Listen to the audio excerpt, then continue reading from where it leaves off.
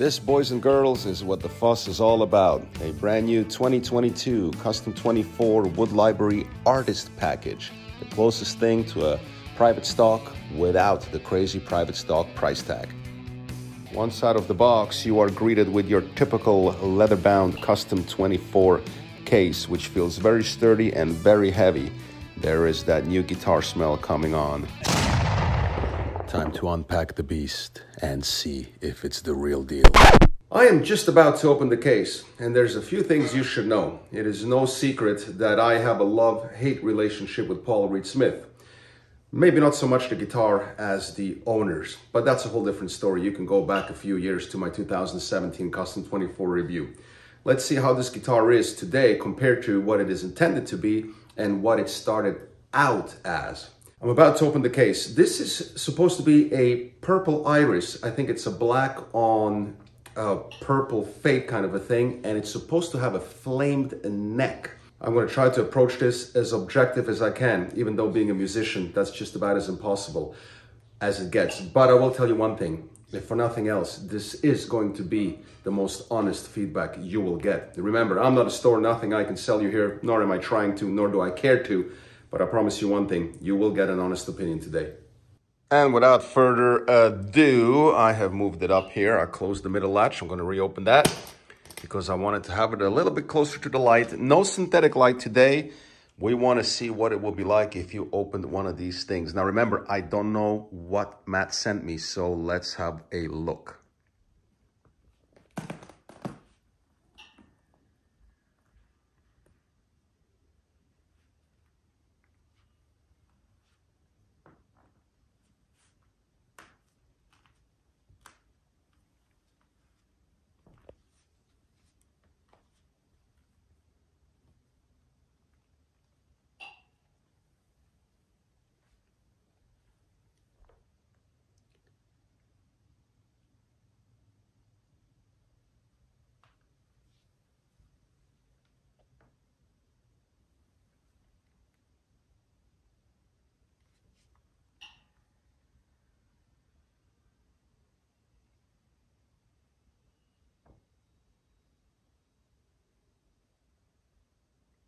Fuck me.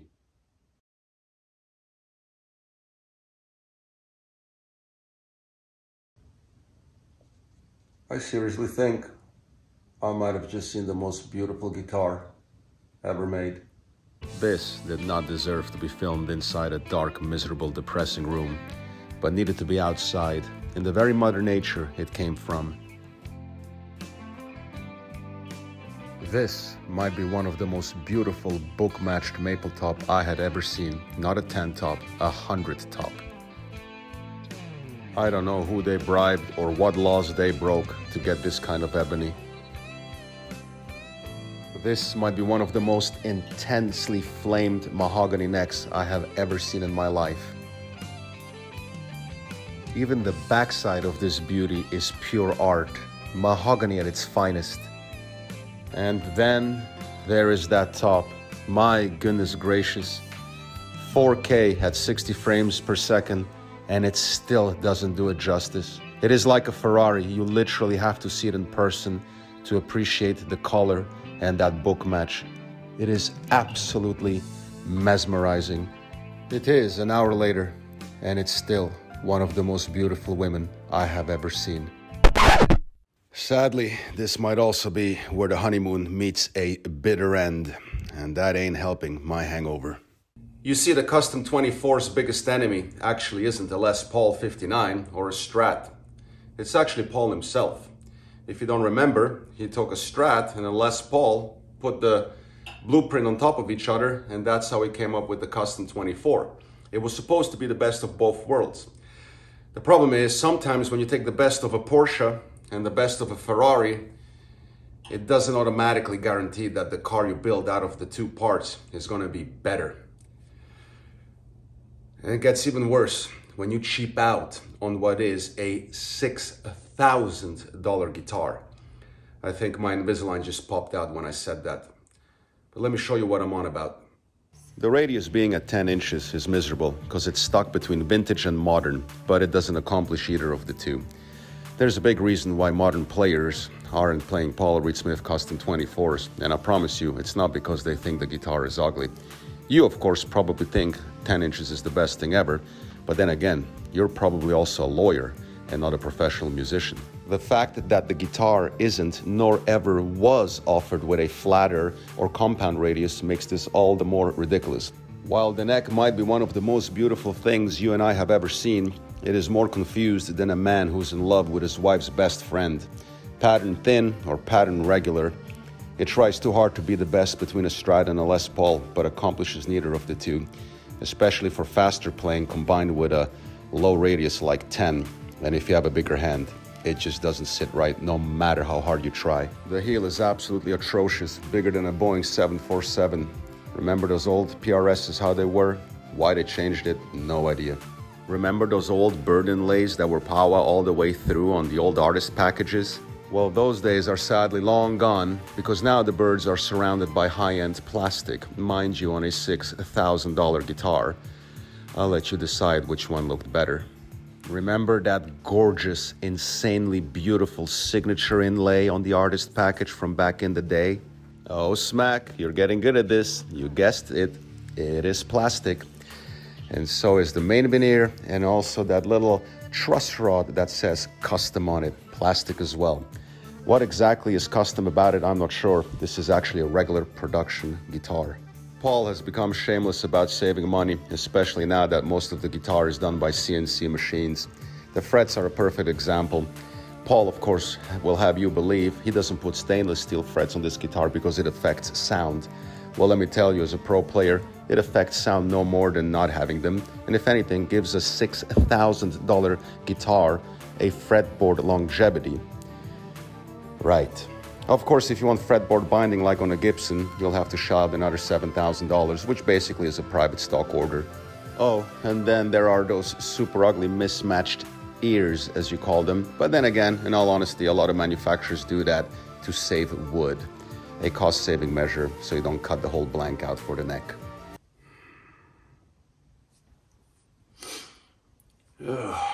It's Saturday morning. I feel like I'm stuck with this super hot chick. But every time she opens her mouth, she sounds like an idiot. Ever met one of those? Well, there might be one saving grace. How does she perform in bed? And we're about to find out. And by the way, I hope my analogies don't offend you. Actually, I don't give a shit if they do. Remember the part about this being an honest opinion? There's a bunch of stores that'll gladly tell you this is the best thing ever, go buy it, blah, blah, blah, blah, blah. You see, I, however, have expectations for $6,000, and I'm not a badge whore. I'm a guitar whore, but not a badge whore. Please, please be good in bed. Well, while she's in the shower getting ready, she will get the best of amenities. So very important to understand and for you to know what it is we will be doing. We will use a 59 or a Malmsteen head, same exact thing. And we have it double wired, as you, of course, know how it's done. And we are using a Royer 121 and a 57, probably the greatest wiring combo. We have a 1936 cap here. However, it has a vintage 30 speakers, not the 1275s that the lead comes with. I replaced those. Another thing you would think would be in the favor of the Custom 24. Of course, our pedal board. We'll just use some basic reverb delay, no modulation effects whatsoever, straight into Pro Tools.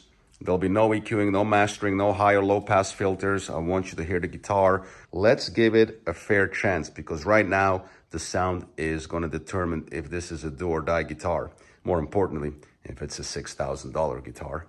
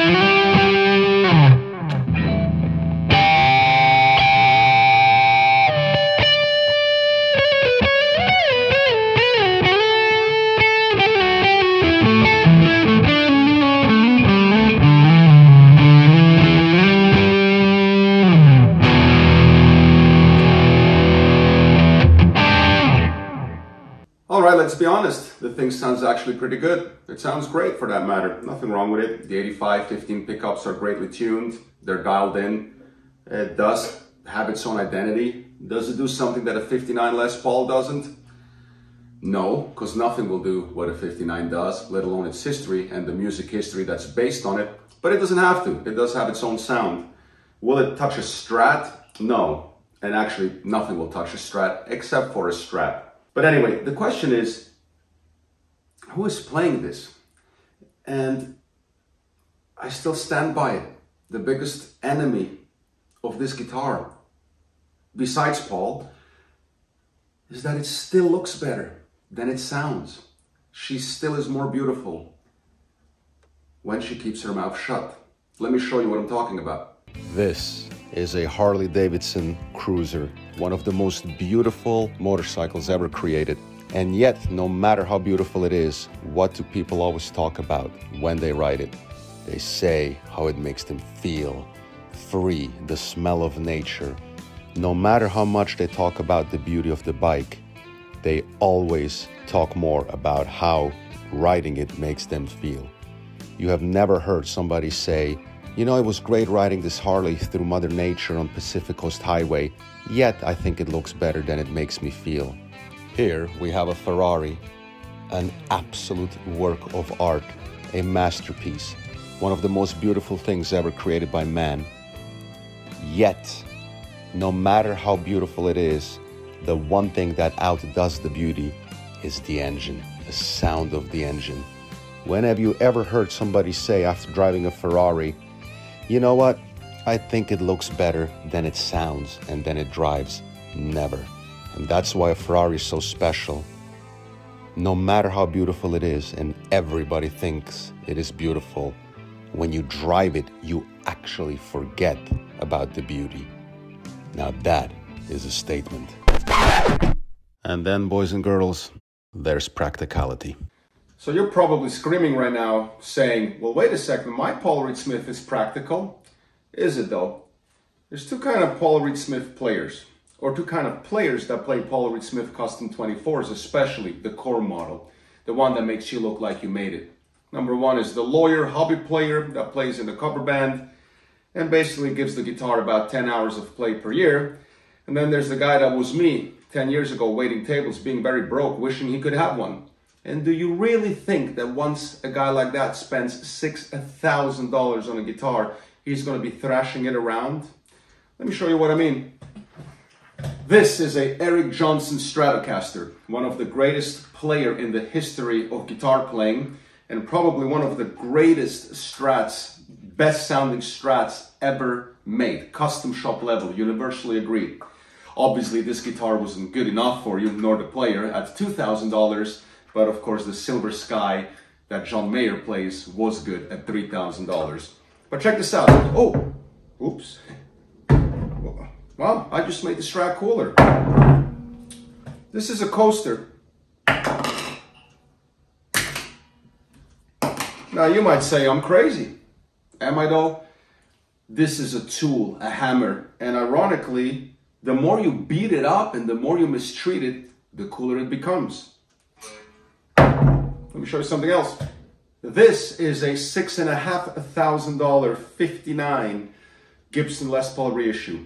The guitar that we as Paul Reed Smith players always shit on the most, even though it is the guitar that somehow is the cornerstone of modern music. And check this out. Oh, that's a hard drop. This is a This is a Wow. Another guitar I just made cooler. Here's the Paul Reed Smith. And trust me, you might think I'm a bad actor. I'm not acting. I actually genuinely am using the coaster to put it down and the microfiber, because I really don't want to scratch it up. Make sure I'm in frame. Okay, it almost slipped. So I'm going to use these shorts here to put it down. And the microfiber here. There you go. Coaster.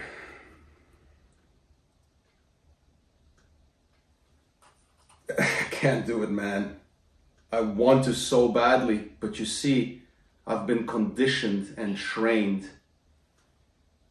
that if it has a ding, it's imperfect.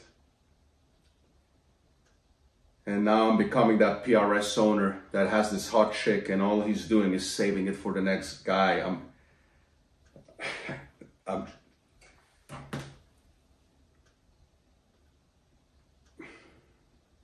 can't do it. Can't do it. Naturally, you're left thinking now that this is just another review, or was another review, where Marko, all he did was bash Paul Reed Smith, bash the guitar, bash the brand. Just another hater of Paul Reed Smith, even though I probably used more of them on records than you have, and own more of them. But that's besides the point. I can see why you would feel that way, except you are wrong in one thing. You see, I wouldn't buy that 59 if it was only one guitar I could buy. Nor would I actually buy that Strat. And that 59 and that Strat is about as good as it gets in guitar. Nor would I buy that PRS. The guitar I would buy is a Paul Reed Smith.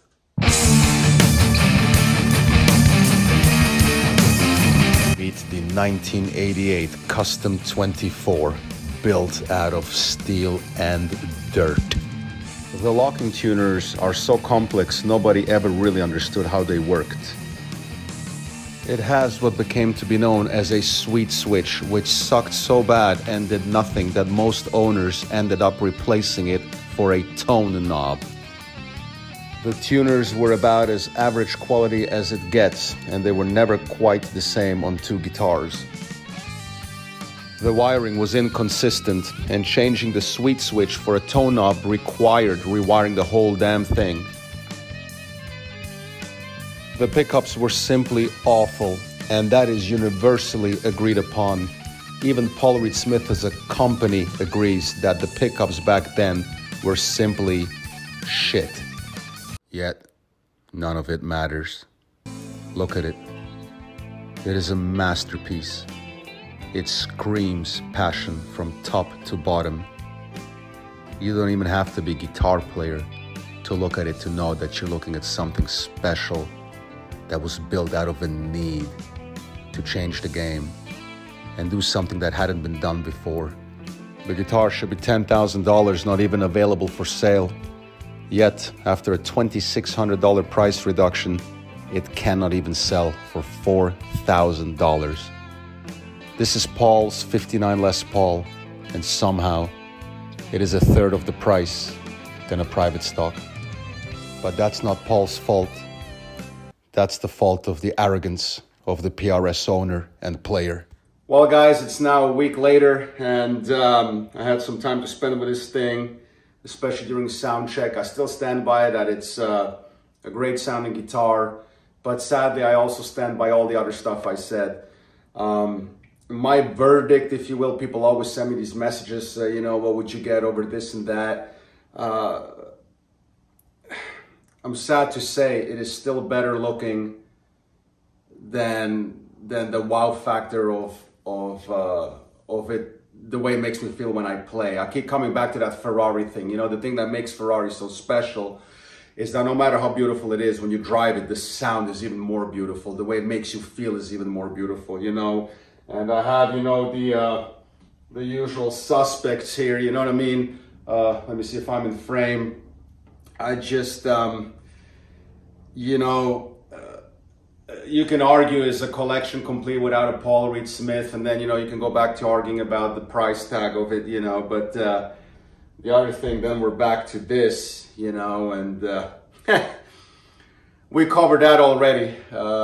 Obviously, Eric Johnson and his $2,000 Strat is, with a 12-inch radius nonetheless, won't do for you, but John Mayer's Strat will, or sorry, Strat copy will. So, you know, and listen, guys, for you that don't know and that, you know, haven't seen any of my other reviews, I know you're going to think this is a Paul Reed Smith bashing, because there's a lot of videos out there bashing Paul Reed Smith just for the sake of bashing them.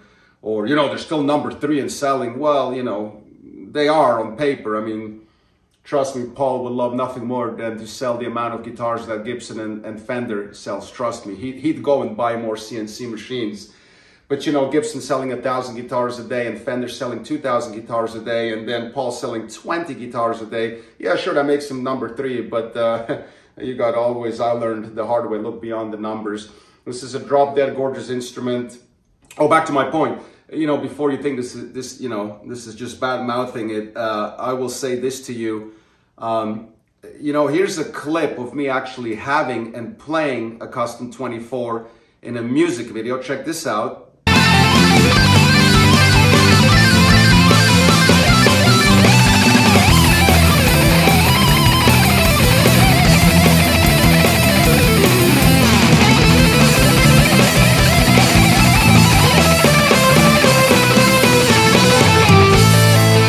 And here's a video of me actually playing it live, okay? This is also another Trampus Green that I'm actually abusing live.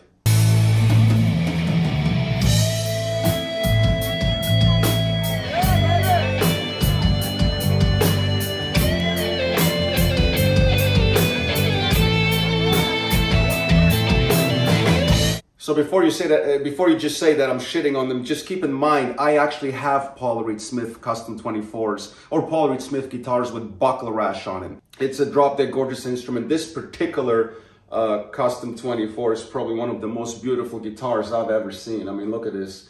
But, you know, yeah, I mean, it's a tool for a working man. Paul, well, he stopped saying that because there's no fucking working man out there who can afford a $6,000 guitar. And if they do, the last thing they're going to do is abuse them. So I'm sad to say I come back to, well, you know what's funny? Here's the funny thing. This is 1,800 bucks out the door, and this was $4,000 out the door. This is the new ones with the ebony again. But again, you can get them obviously less used. But since we're comparing apples to apples with respect to pricing, so you have $2,000 and $4,000, $6,000, you have the same, oh my God, I didn't even think of this. You have the same price as the Custom 24. Wow, I didn't even think of this. So these two actually cost the same as this one, but you get that and that. And now ask yourself, where do you get more for your money? Wow, I didn't even think of that. Wow, these two cost exactly the same as that one. And here you have a Les Paul Custom and one of the greatest Strats ever made. But that doesn't matter. The Paul Reed Smith guy still has got to have that signature on the headstock, isn't it? So that's all right. I used to be that guy. Anyway, I'll leave you with my last video, with my latest video, Living for Nothing, little shameless self-promotion. If for nothing else, you know, I hope you, like I said in the beginning, dug the honesty about this. Stay safe. Glad we don't do masks anymore. Love you all. See you on the next video.